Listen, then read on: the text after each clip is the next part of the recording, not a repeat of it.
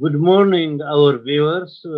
Today we will speak about uh, Somalia, the second part.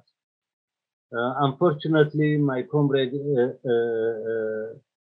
Elias Amara, he is not available, so I will be speaking alone on Somalia from 1960 until 1990.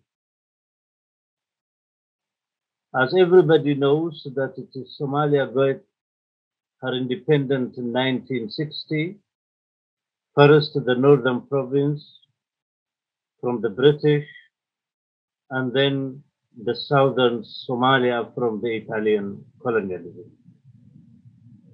Both of them, they have merged and they have created the Somali Republic, and it existed from 1960 until 1969, when the change came and the military officers took the power. What happened since 1960 to 69? Somalia had drafted her constitution. It became member of most of international organizations.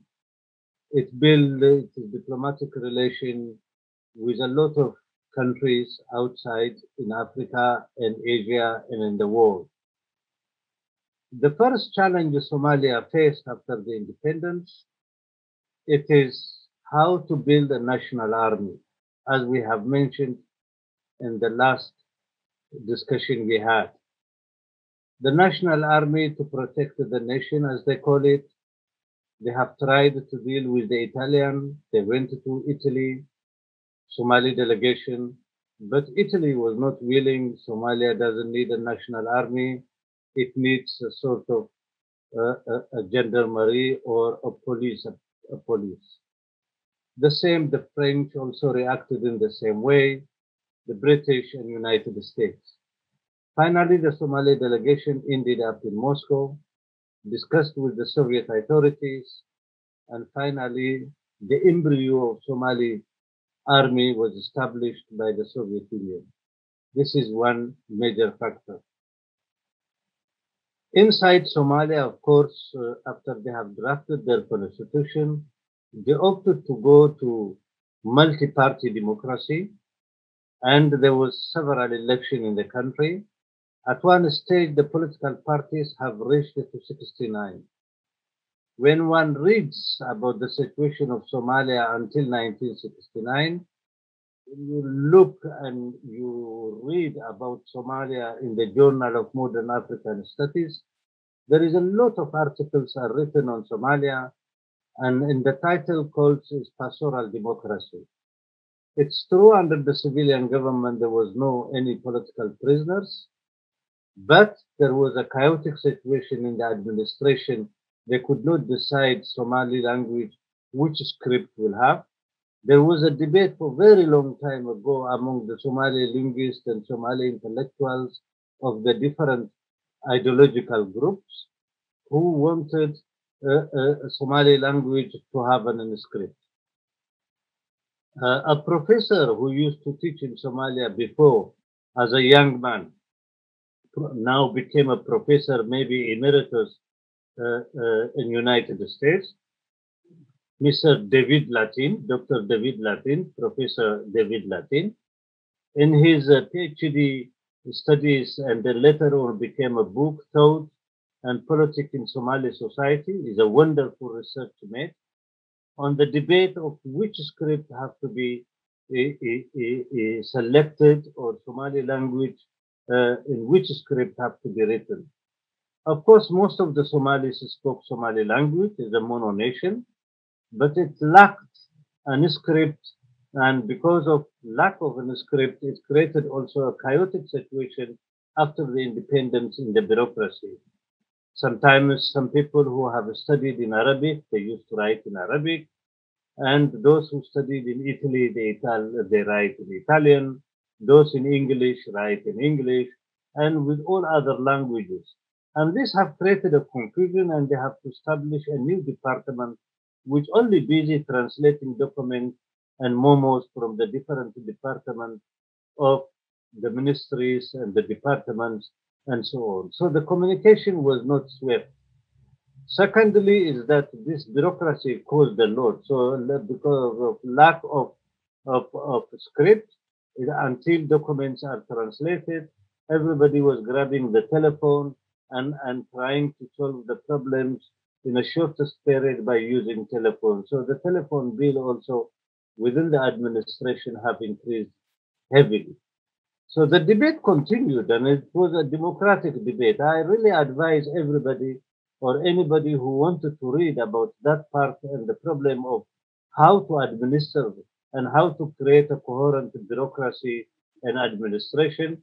Professor David Latin's book is a very good indicator. The title of the book is called Thought, Politics in Somali Society. I advise for anybody if they have a possibility to get this book and read about it, one can understand Somalia, what kind of difficulties is facing. Of course, in this debate, there are people who promoted that Arabic should be the script for the Somali language because we are closer to the Arabs, we are Muslims, and the Holy Quran is written in Arabic. So, therefore, Arabic should be the national script of Somalia. This is one group. The other group is something, a combination and of a very unique alphabet called Usmaniya. The person himself is called Usman. He have developed also a script, and he wanted that this script to be the national script for Somali language. And he was debating in a way that it is the script must be authentic.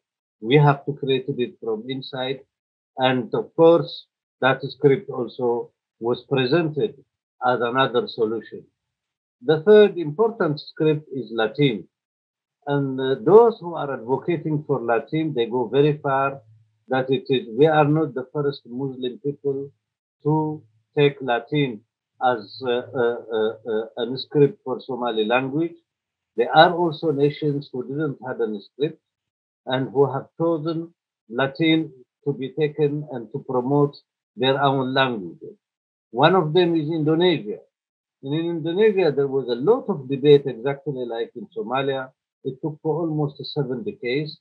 And finally, they have decided Indonesian language, which is vowel and consonant and all, it is fits for faster growth of the Indonesian language and Indonesia. The best is that is Latin. And finally, they have decided Latin to be written. This is also implicated in the Philippines. As we know that Philippines also is a Malay people. There was also a lot of debate among themselves. And finally, they have taken also the script, Latin script, as their national script. The second other country was also after 1923 and unification of Turkey and the collapse of the Ottoman Empire, there was a very big debate, and the Ottoman alphabet, which is used, which is Arabic originally, the alphabet, it was rejected, and Turkey under Ataturk had adopted Latin. So those who are demanding Latin in Somalia, they are giving these two countries, and they are saying that it is Latin is the best. Secondly, is that the materials and the machines are available. We don't have to invent it, and we have no the technological capacity to invent new machines. They give an example of the Sabian alphabet, which was used by Ethiopia, but it couldn't grow, and then it limits the growth of the language. That it is a lot of people cannot participate writing their whatever, whether it is romance or whether it is literature, whether it is history or politics, it will limit us, and we have no the possibility. We are not an industrial country to build a new machine, and we have no other capacities. So Latin, it is an international. It can be used. It can be integrated into our grammar system, into our vowel system, and so on. So this debate continued until 1971, until the military took over the power in 1969, and then they have declared it that Latin will be the Somali script.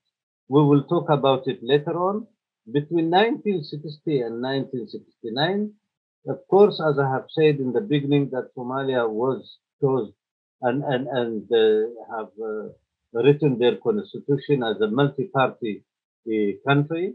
And this multi-party is there were about 69 political parties have reached until 1969, and it created also in a way some positive things. The debate was open, but the administration could not function.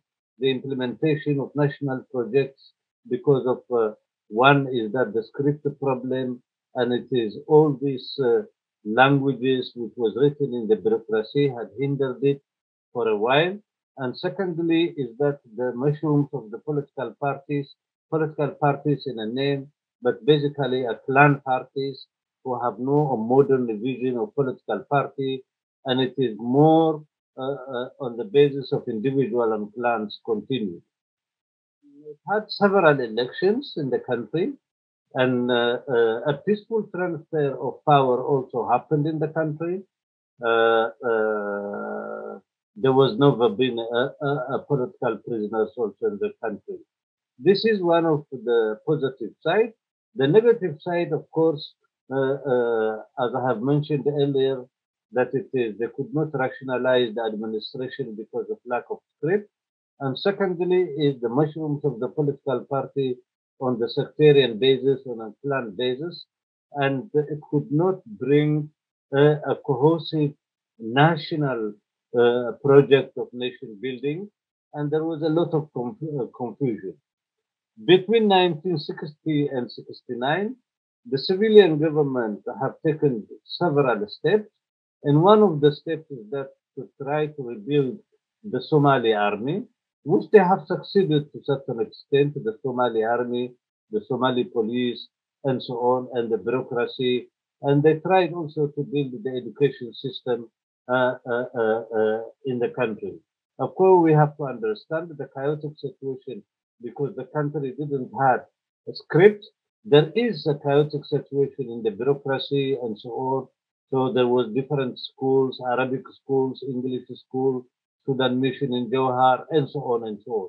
So it was very difficult also to organize education in a sense of that organized curriculum for the nation in general, because it is some study in Italian, some in Arabic, some in English, and so on and so on.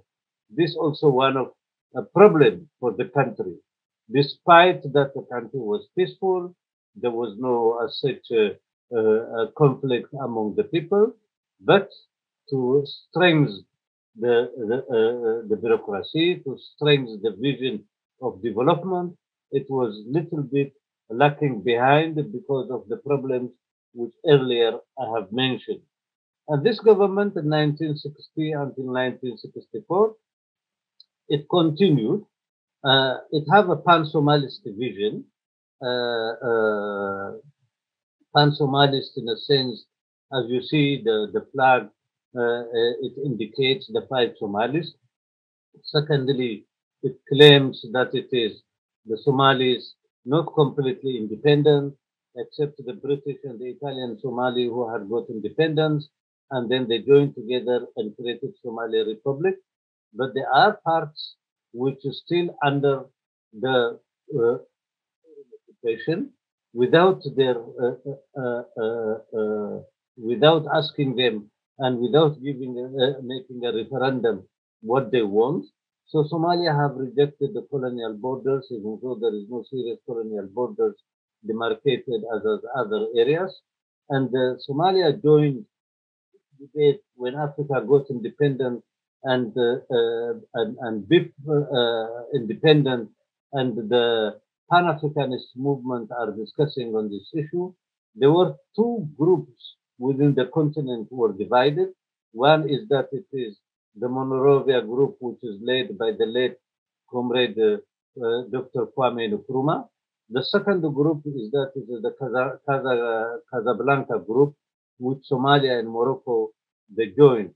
Both of them are, they say that the right of self-determination must be applied as it is, because the colonial borders have divided the people the same people into different states.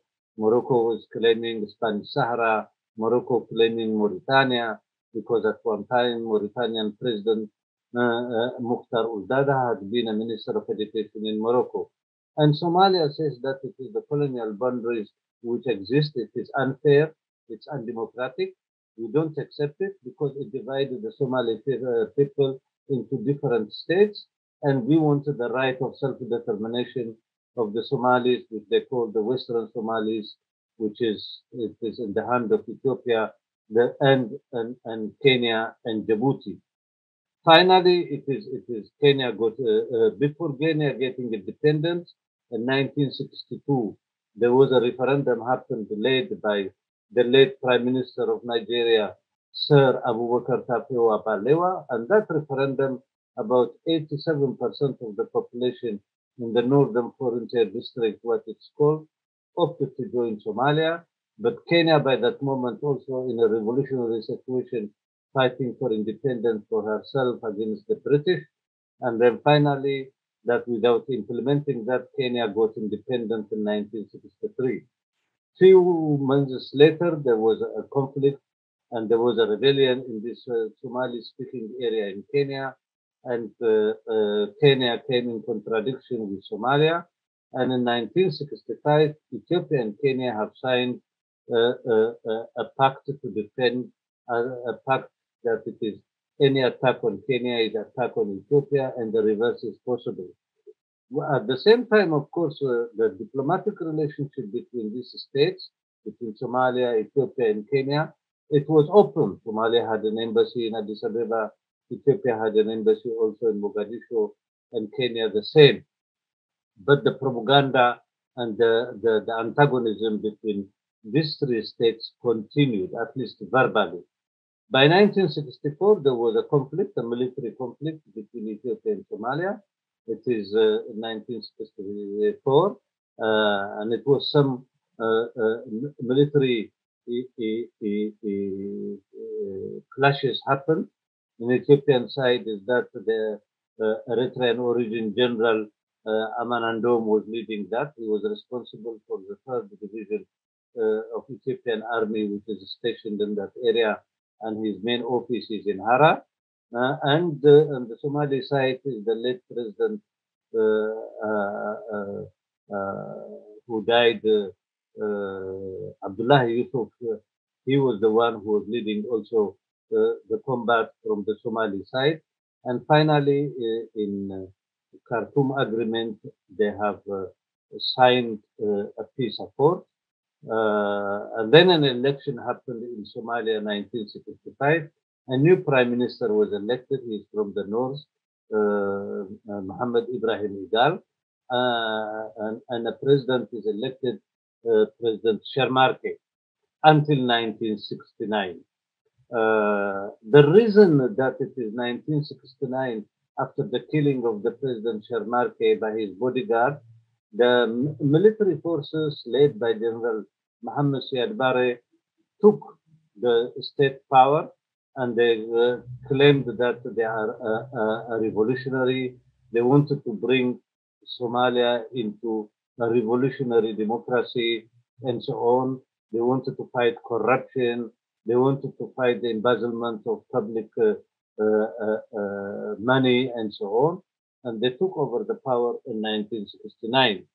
By 1969 until 1971, the military consolidated its power. It also allied with progressive civilians who are have a left ideology, and that by that moment also that it is the vision of the Soviet leader Anita Khrushchev, who was thinking that it is in the African continent revolutionary officers in alliance with revolutionary intellectuals, they can be a vanguard to build a new society. That is the theory from the Soviet side. And the Soviet Union also is the first to have applauded and supported the military to take over the power. And it supported them also that these are revolutionaries. They want to transform the Somali society into what they consider socialist society. By 1971, the military regime decided that it is Latin will be the script. This is one of the major decisions in the Somali history.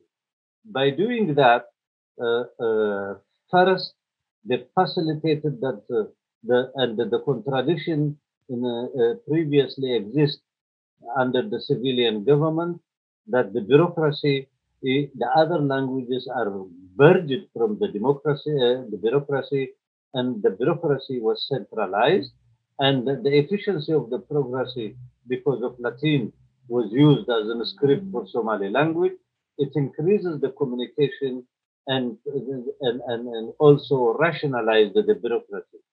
Immediately after they decide that, years later, they have to mobilize and teach analphabetization in Somalia.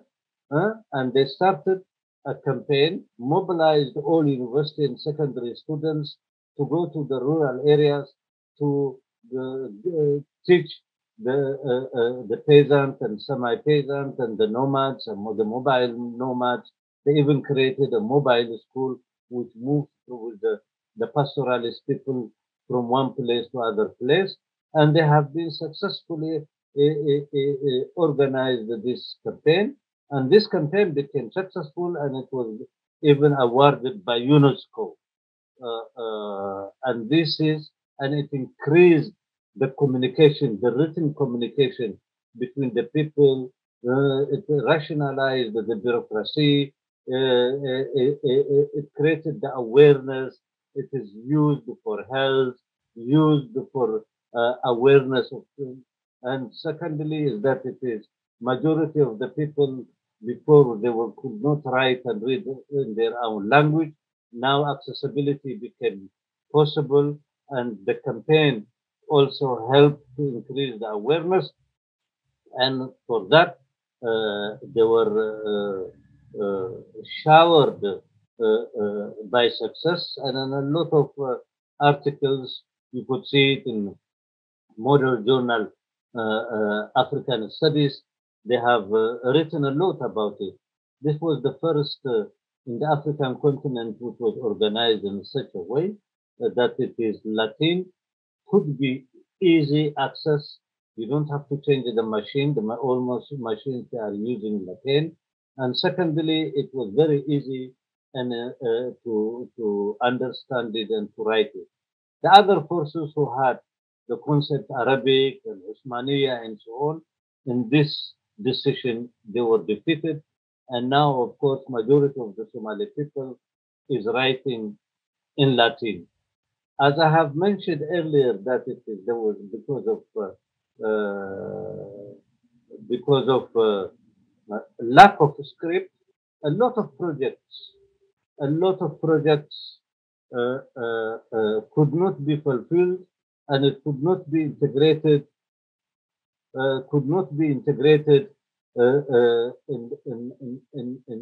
in the society.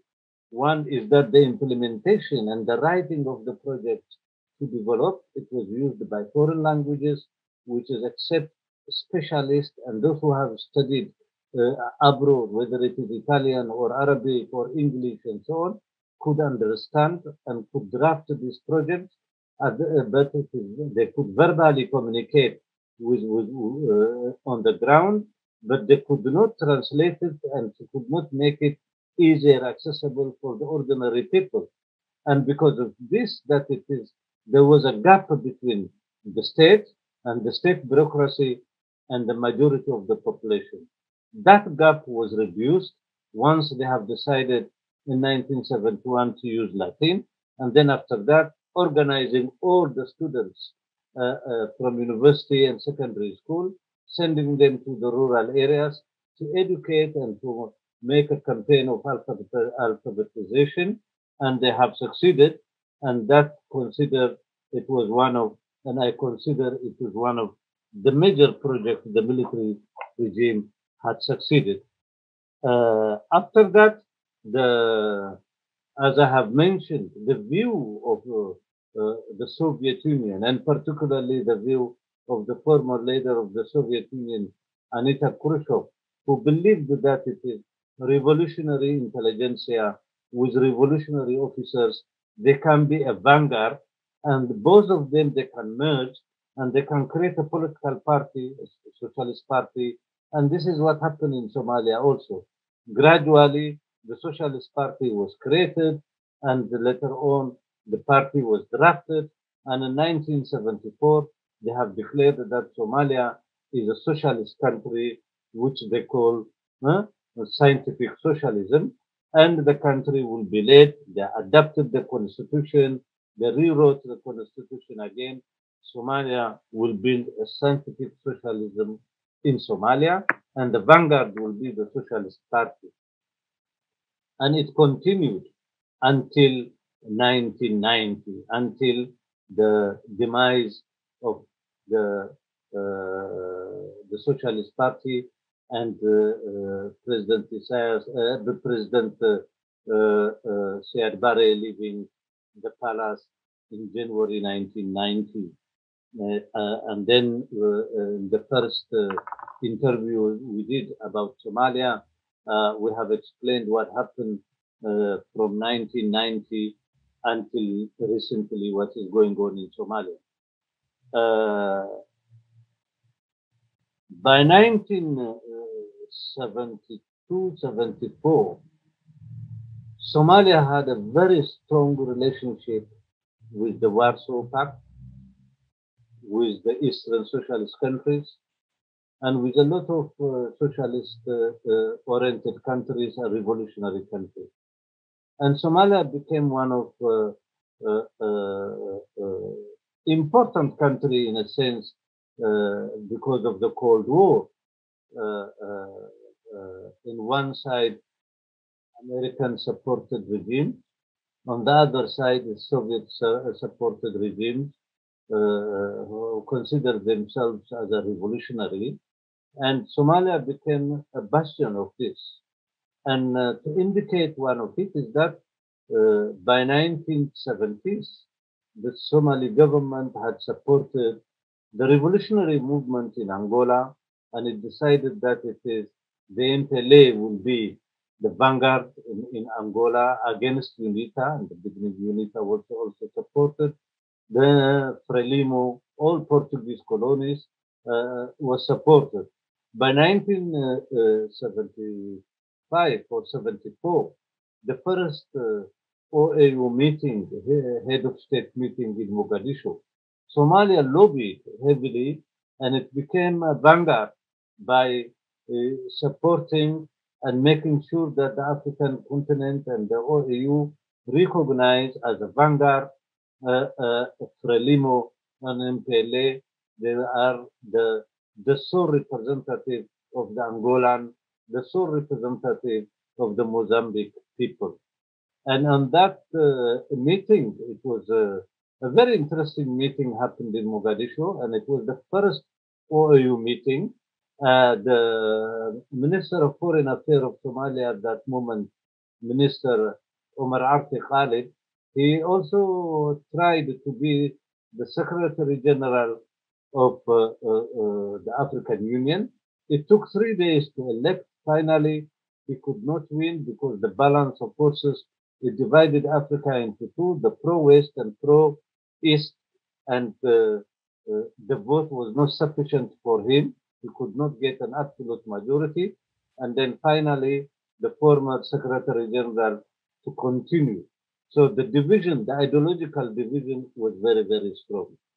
Of course, Somalia's foreign policy, when we analyze Somalian foreign policy as far as the Eritrean issue, that Eritrea is an Italian colony and it was wrongly have been and treated, and the Eritrean people must have the right of self-determination as anybody, as any country or any colonial entities who had a chance to get independent. Eritrea must get its own right of self-determination. This position is not only of the military regime, later on which came in 1969, but also the civilian government. That is why that the Eritrean Liberation Front had from the 60s office in Mogadishu, and this also brings apart from what they call Western Somali, which is the Somali is in Ethiopia issue, but also the Eritrean issue. In a sense, it had brought the relationship between Ethiopia and Somalia. It was very difficult. It was a not good relationship. In fact, both nationalism they were in competition, and it was a very difficult time for both states and both people in the region. Uh, what happened after that? That Somalia was consolidating under socialist regime, as they call it. It have realized a lot of projects. It solidified the Somali nationalism, and it continued until 1975. By 1975, a huge delegation led by President Siad Barre visited Moscow. They have signed a common pact with the Soviet Union. By that moment, there was a lot of row and a lot of noise in United States and Europe that Somalia had allowed the Soviet fleet to have a military base in Somalia and particularly Berbera. So this is on the time of the Cold War at the highest level. This is the Somali situation, and Somalia was really going on the line like Southern Yemen and all other forces who are anti-imperialist countries, and it joined in that it have a very strong relationship with Cuba, with Eastern Europe, and so on, and it became a bastion of a revolutionary state in the Horn of Africa. Gradually, a situation changed and the environment changed in the Horn of Africa. The situation in Ethiopia, the feudal states of Emperor Haile Selassie crumbled through its own contradiction. In one side is the Eritrean Revolution, on the other side is the famine which happened in 1973 in the northern provinces, the peasant issue, all the contradiction which had existed in Ethiopia, the revolutionary movement emerging in Ethiopia, the student movement, and so on. The embryo trade union, which is the embryo working class, was emerging because of the introduction of capitalism gradually in the environment of Addis Ababa and so on. This brought the demise of the regime and the military took over. Exactly what happened directly is like in Somalia. The military officers took over, and it took these officers, of course, there were two types. There were the upper aristocratic officers, and then you have the junior officers who came a little bit from the ordinary people, or we could say from the oppressed people, which he says that Mengistu Haile Mariam represented that, and civilian political, those who had been outside the Ethiopian student movement from 1969 on, it developed gradually in Europe and United States. And out of these two political parties have they came out. One is the All Socialist Party of Ethiopia. The other one is the EPRP. And these ones gradually came back to the country. This we will talk about it next time when we speak about the political history, modern political history of Ethiopia. So the military regime is some of the same ideology of Nikita Khrushchev. It is applied also on the other side, and revolutionary intelligentsia with the revolutionary officers, they can lead the country. So by 1975, situation is becoming very hot in the Horn of Africa. On one side, the Pan-Somalist understanding in Mogadishu, which is also an ally of the Soviet Union and Eastern Europe. On the other side is the spontaneous revolution which continued and brought the downfall of the emperor and a new military officers taking over power in alliance with some civilians. This situation, while is continuing, uh, uh, uh, and the revolution in Ethiopia was also going from day to day deeper and deeper. Behind them, which was not known at that moment, there was a secret organization was established by the imperialist forces with their alliances. Uh, Hassan al-Haikal, the editor-in-chief of the Al-Ahram journal on the time of Nasser, this man, he was invited in 1980 after the revolution in Iran, and the students in Iran, when they took over the American embassy in Tehran, they have captured a lot of documents from the American embassy. And the Iranian revolutionary government invited Dr. Hassan al-Haikal to come and to study these documents. And he came, he studied the document, he published in Arabic 3 volumes about that. And in English, one book was published, it's called The Secret Channel. In his book, he mentions that there was already from 1974 on, there was a secret organization called with a logo, the Safari Club. The Safari Club is that it composes the intelligence of South Africa, one. Second, Mobutu Sese of Zaire, Shah of Iran and it is intelligence chief,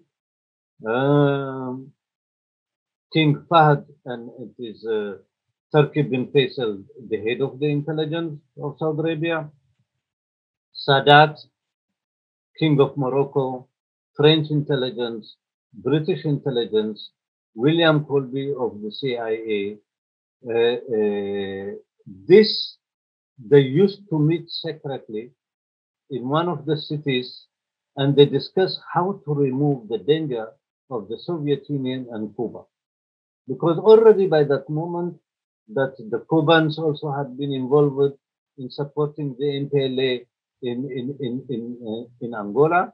Secondly, the alliance between MPLA and Frelimo in Mozambique, the independence of Mozambique by itself, threatened that there is a danger of the Soviet and Cuban infiltration in African continent. And the project was designed and succeeded after the October War that Sadat had waged. Sadat is the president, Mohamed Anwar Sadat, the president of Egypt, after the October War with Israel and so on. Then after that he made peace and finally he removed the Soviet experts who have supported him in his army and he have shifted his allegiance to the Western countries. So all this, Sadat also part of the Safari Club. At that moment, they have given a name to Mobutu Sese, the Leopard of Africa. The purpose is that Mobutu, he supports UNITA, anti-MPLA, and to remove the danger of the Cuban, of the Soviets. And of course, the South African apartheid also regime is there. And those forces who have interest in the diamond industry, in the gold industry, they were frightened. And this secret group, they used to organize themselves and they used to meet and they try to remove the danger of the Soviets. And this team also was working secretly. And the Soviets and the Cubans, by 1975, they started their own, what they call revolutionary diplomacy between paternal revolutionary states. And then President Castro visited Addis Ababa in 1975. Then he went to Mogadishu. And finally, both leadership of Somalia and Ethiopia, they were invited to have a meeting in southern Yemen in Aden. And of course, there was a lot of discussion among themselves. For those who wanted to know about discussion, this document was released. In fact, it is when this conference and meetings was made in Aden, the Soviet Union was present, DDR, the former German Democratic State, they were present, and whole Warsaw Pact, and President Castro also was present. The minutes which I got it later on after the East Germany collapsed and the Stasi, the East German intelligence service files became open, there is the minute was discovered, and I have the minute for the people who wanted to read it. We can provide. The discussion in Eden is very clearly explained what was how to resolve this problem and the initiative the Cubans did. I'm not going to speak about that document and so on. That we will make an independent or another time a program about it. That the young people in the Horn of Africa to understand what was happening in this meeting. Finally, in the meeting in Eden, they couldn't agree and they couldn't reach to agreement. And finally, they forced both of them to sign a common understanding between the two revolutionary states, Ethiopia and Somalia. And in that understanding is that they have to go back home, consult to their background, but they should not make any propaganda against each other. And then later on, after 6 weeks, they will meet again for further to continue the meetings and so on. That was agreed. And both delegates left Aden. The Somali delegation arrived in Mogadishu. And 2 days later is the Kissinger, Minister of Foreign Affairs of the United States, visited Somalia for 1 day. One have to understand also the situation between Ethiopia and Somalia, the overall Cold War, and as a situation between the West and the East and the East. Second is that the Safari Club role, which was playing, trying to what they call it roll back and to remove the Cuban and the Soviet danger in the African continent. That is an alliance between Europe and all these states and United States, that it is their secret diplomacy. And for that, I think is also Kissinger win. So in Somalia, you have two lines. On one side is that the line who says we are socialist country and there is a change in Ethiopia. We have to wait and see how the revolution will continue and will grow. There is no need now to discuss hot issues and we should support the revolutionary line. This is some civilians in the Socialist Party demanded that and they supported. And then within the party also there is the nationalist line who have taken, saying that this is the opportunity now that the Somali people will have the right of self-determination, which means the Somali people in Ethiopia and so on. This was wrongly given to them by the colonial forces and so on. And as a result of that, it is now they start supporting so-called liberation fronts, Western Somali liberation fronts, and so on. They were entering and they were fighting in that area. This group is getting stronger. When Kissinger came there, and finally, with the agreement of Eden, was to come back after 6 weeks and not to make propaganda against each other, that was broken, and the Soviets they were chased away from Somalia, and the war between Somalia and Ethiopia started, and it continued. The Soviet and the Cubans also shifted to the Ethiopian side. Of course, the military regime, when it in Ethiopia made the change and the demise of the emperor, after a while, that there was an internal struggle among themselves. So, in order to understand clearly what kind of struggle was under the military regime, there is a lot of books written by Ethiopians. Even some of them are member of the DER. But here in my hand there is one book. It's 2 years or 3 years ago was published, The Downfall of an Emperor and the DER Coming, by Michel Gabranugus Haile, an Eritrean who had been member of the military council, elected from Eritrea, from the police, And he is mentioning that it is at one time the Ethiopian ambassador who is stationed in Mogadishu, his name is Ayalo Mandefro. Ayalo Mandefro, he brought, while it is in Ethiopia, the crisis within the Derg was continuing. He is the one who introduced them to organize the youth and the students, the university students and the secondary students, to be sent and to do analphabetization, help the peasantry, and so on.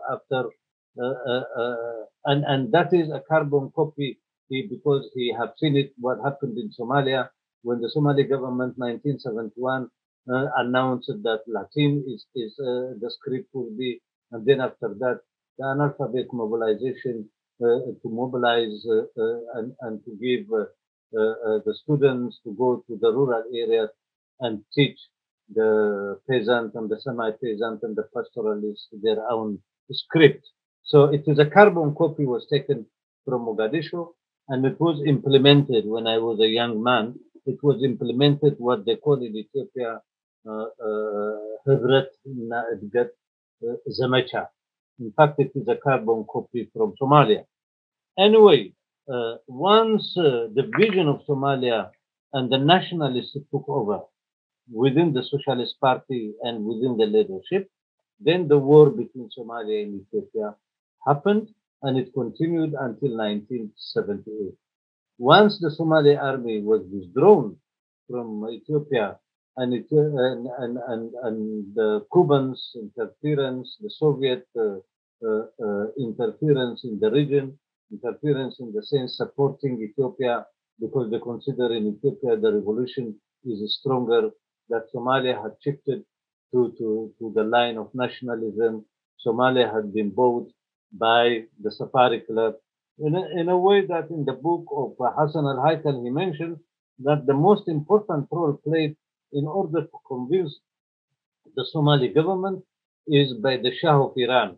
The Shah of Iran is the major player of the Safari Club. And the title of the book of Dr. Hassan al-Haikal, anybody can order it and find it from the library. It's called The Sacred Channel. And there is a very big chapter about it. I really advise people from the Horn of Africa also to read that. For those who know Arabic, there is 3 volumes. In Arabic, it's published. You could find it in Cairo, in most of bookstore. It is a very good book in order to see how internally, secretly, these great powers organize the other and so on. And the Safari Club's role you could see there. The other major factor also what happened is that it is the election of President Reagan in United States and his slogan, the evil empire, which means that it also accelerated the Cold War. And this evil empire with the concept of the rollback, we have to defeat this evil empire. A very aggressive aggressive American policy was designed. William Colby was the one who was leading the CIA, and Mr. Reagan was there. And of course, it is Brzezinski. He was saying that it is the Soviet intervention or support to the revolutionary government in Afghanistan. We have to trap the bear, or we have to send mosquitoes against the big bear, and then we have to defeat them. We have to give them their own Vietnam. And that also started end of 1979 in Afghanistan, and this trying to connect all this how the world situation was, and it is the Cold War how it became very high. Somalia later on joined the group of the Safari Club, or the Western countries. It signed also a pact, a military pact with United States. So on one side, the Ethiopia became in the Soviet zone, you could say, or the socialist zone, and Somalia have entered also the Western zone. What is this implication after the war? In 1978, that it is Somali in Somalia, officers tried to make a coup. They didn't succeed, but they tried to overthrow. There was a problem in the army, one side. Second, Somalia have also accepted the structural adjustment of World Bank and so on. And this gradually also weakened the Somalia and so on, the previous policies, which is helping the majority of the population based on collective thinking and so on, gradually is dwindling. And of course, a huge number of refugees from Ethiopia, particularly from Western Somali area, Somali-speaking area, and so on, left and frightened by the situation in Ethiopia, and they came, and this brought also another openness for NGOs and this and this, and Somalia economically totally different country became, and it fall also in the hand to certain extent of NGOs, World Bank, the structural adjustment, devaluation of the Somali shilling, and this and this. And this hurted the masses in Somalia, and particularly the civil servants, the soldiers, and so on. The purchasing power of shilling. Shilling was before $1, it is for 6 and 20 cents shilling was. Then it became 12, then 38 until devaluation and inflation increased in extreme situation and gradually opposition also, as last time in Arabic, Dr. Zakaria explained, Somali opposition was also created in Rome, in London, later on all of them concentrated in, had offices in Addis Ababa. Now the war between these two countries and after the Somali troops withdrawal and the Soviets and the Cuban support, and then finally rebuilding the Ethiopian army, Ethiopia was now looking for the north to go according to the military regime and later on the socialist regime to finish the bandits in the north. It means bandit according to them is the Eritrean revolutionary movement, and he directed all his forces to the north. I was discussing at one time with a Cuban, the political officer of Cuban troops in Ethiopia under General Achawa. General Achawa was the one who was commanding the Cuban army in Ethiopia. Later on, also, he was commanding the Cuban army in Angola, but finally he was involved with in corruption and drug things, and he was shot. But when he was a revolutionary, he was one of the famous general of Cuba in the African continent. His major contribution was defending Ethiopia, leading 20,000 Cuban troops to Ethiopia, General Achawa. I was talking to his head, his political commissar, who is a Cuban, and he himself he wrote about Ethiopia Revolution, a book. I met him here in Belgium. Before I met him in Cuba, he became Director General of the party political school. And what he told me, he says that, in fact, we are the one, we have initiated the meeting between President Siad Barre and Mengistu Haile Mariam to solve their problem in southern Yemen. We understand the historical contradiction and so on and so on. And he said the minute exists it was written by the delegation of JDR of the East European countries, and he is the one who have sent me all the minutes and so on. I will not talk about that minute. We might discuss that it is. It was an opportunity to solve the problems at that moment. That it is, but how external forces always play. I just wanted to underline how external forces and play in the region, which we are also facing the same type of situation, that it is how they can create the antagonism so deeper and how they maneuver to that young people who wanted to understand, who wanted to make a research about it. We will provide all the documents. The purpose of this discussion with me is that is not to blame one or the other. It's just to see the history, how it went, and where is our position. How did we determine our fate? Did we see the world as we see it correctly? Who is behind? Are we clever enough and well organized to understand the intrigue of other forces from outside? Just to give a glimpse about it. Maybe we will make one very big discussion in the future, what we will learn from the past and how we see now the present and then what we have to do in the future. Finally, the two states between Addis Ababa and Mogadishu, they became very antagonistic and the hate became very maximum.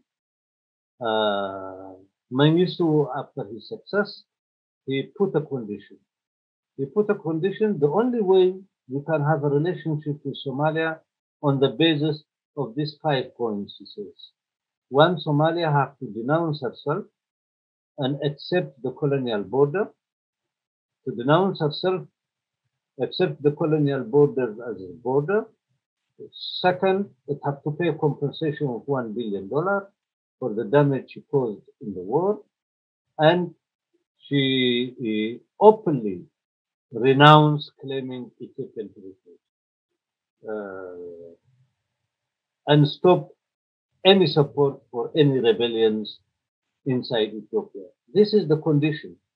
If Somalia fulfills that, and Somalia accepts that, and openly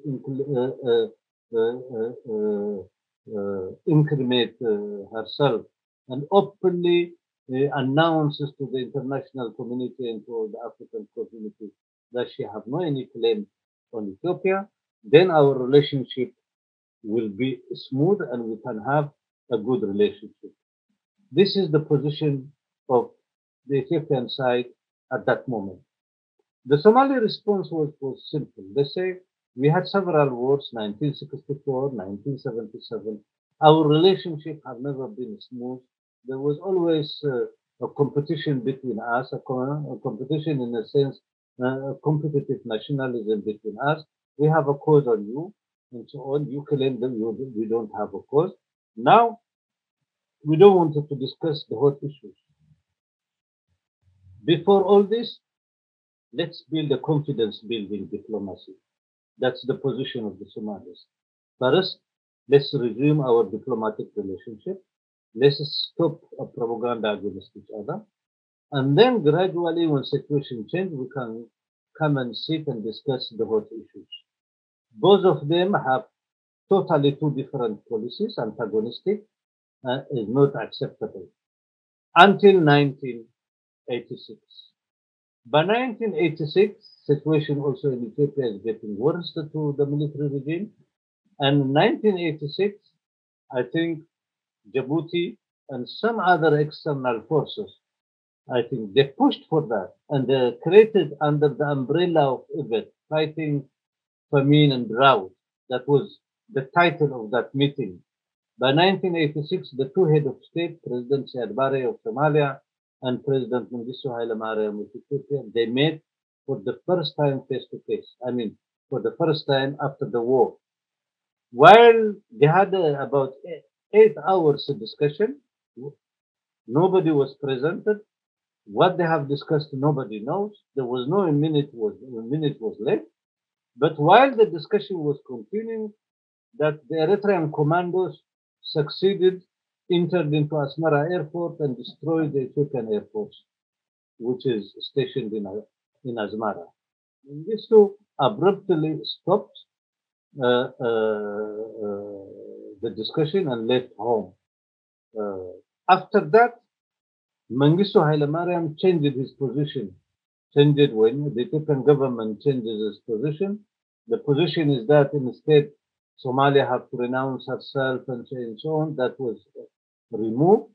And the concept what Somalia was promoting, let's build confidence diplomacy, that was accepted, while at the same time Mengistu was supporting the opposition. And of course, the other side also was supporting the opposition against Mengistu. And finally, Somalia and Ethiopia, they have resumed their diplomatic relationship, while at the same time, both supporting the Ethiopian opposition in Somalia and also Somali opposition in Ethiopia. Finally, after that agreement, they resumed the diplomatic relationship. Ethiopian embassy was opened in Addis Ababa, in Mogadishu. Somali embassy was opened in Addis Ababa and so on. Mengistu also told to the groups who were supporting, like the SNN, later on also USC of General Aidid and so on, send them to enter into Somalia. And the SNM in 1988, May, they have entered into Hargeisa and Bur'o and they waged the war. A lot of disasters happened there, and the beginning of the end of the government of Yarbare. Then the USA have entered into the country. By 1990, President Yarbare have left the palace, and Somalia have entered in a long journey of civil war, which we have mentioned in the previous discussion we had, me and Comrade Elias Amara. You can visit that. But this is about Somalia from 1960 until 1990, and sorry, I'm repeating always President Isaias because President Isaias is alive. President Siad Barre left the palace, and situation Somalia have entered into the long civil war, warlordism, and so on until now. Since 2017, President Farmajo was elected, and Somalia gradually is stabilizing. And of course, there are also other external forces who are not satisfied that Somalia is coming back, and the Somali society is stabilizing. The business people, schools have been open for a very long time. The consciousness of the Somali people has increased. They wanted to have a peaceful transition and a government in the region, and the environment in the region totally has changed. And of course, the TPLF for the last 27 years, Balkanizing and being antagonistic to Somalia and waging war against Eritrea, trying to dominate Ethiopia while being a minority and supported by external forces. That also the demise of the TPLF have brought a new situation, a new atmosphere in the Horn of Africa. And now we are starting a new chapter, and that chapter called the New Horn of Africa, according to me. I hope that the region will be gradually stabilized, that the relationship between the different peoples in the region, one in Ethiopia, that it is a new Ethiopia with a new basis, and so on, is emerging. Still, it is an embryo level. The sentiment of antagonism, I hope, will decrease, and the sentiment, geography didn't change, the sentiment of oneness, brotherhoodness, how to work together. The world have changed, and our young people also they need a new vision, a new relationship. That it is they didn't for the last 8 decades. The region had always been in turmoil, and the ruling class always been a minority who is connected to the external forces, particularly in Ethiopia. But now we hope that Ethiopia will turn into herself, accommodate most of the questions.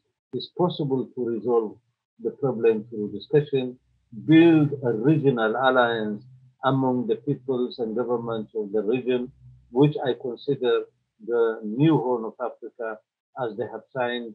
The first thing is that the peace between Ethiopia and Eritrea, then later on the tripartite agreement between Somalia, Ethiopia, and Eritrea.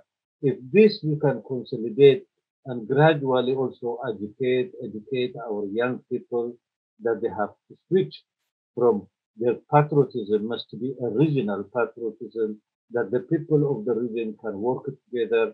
Our resources is so immense and we are not able to utilize it.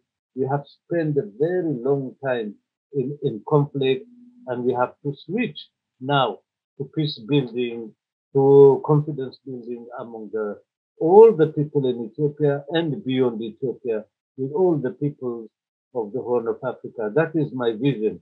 That is why we give this as an introduction. It happened. If they can organize secretly how to divide us, how to let us fight, and so on, why we don't organize openly that it is we don't want war, we have matured enough, let's everything come to the table. We can solve it slowly. There are issues we cannot solve it today, we can put it for tomorrow. Issues of today, we can solve it today. But the major thing is that it is the socio-economic integration of the people, that it is we can use our national resources to improve the life of our population. There are politicians who have always lived in competition. In competition in a sense that it is, I don't mind if they compete in a basis of program. I prepare, this is my program. I will bring this kind of solution to the people. I will transform the life of the majority of the people and so on. Let him compete in the market. I have no problem. But there are elements also who live also in competition in a negative sense, because their attachment, their view is not their view. Somebody else wrote for them, somebody else put it in their head, somebody else from the back is pushing them to realize the project. When we, the people of all of Africa, the intelligentsia, the working people, the peasantry, the elderly, the religious people, and so on, we come to our sense. When we can sit, when they sit together and sort out of our contradictions, they organize as a group, whether you call it European Union and so on, they organize as a group. And as a group, they come and they impose their will on us. What is the relationship between a Greek and a Portuguese? Geographical relation. All of them, they are inside of European Union. And they sit, they cook together at the expense of us. Why we cannot sit together? Why we don't think that it is, we even have more similarities than them. We have geographical similarities, religious similarities, cultural similarities. At the same time, we are very old people. We lived for very long time in that area. On the contrary, that it is, they didn't invent us.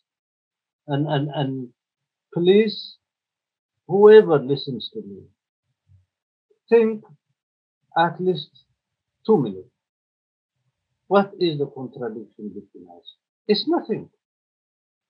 The contradiction is always exists, and this contradiction basically there were contradiction among the people, and we could have solved it if we could see. Of course, contradiction disappears if we die.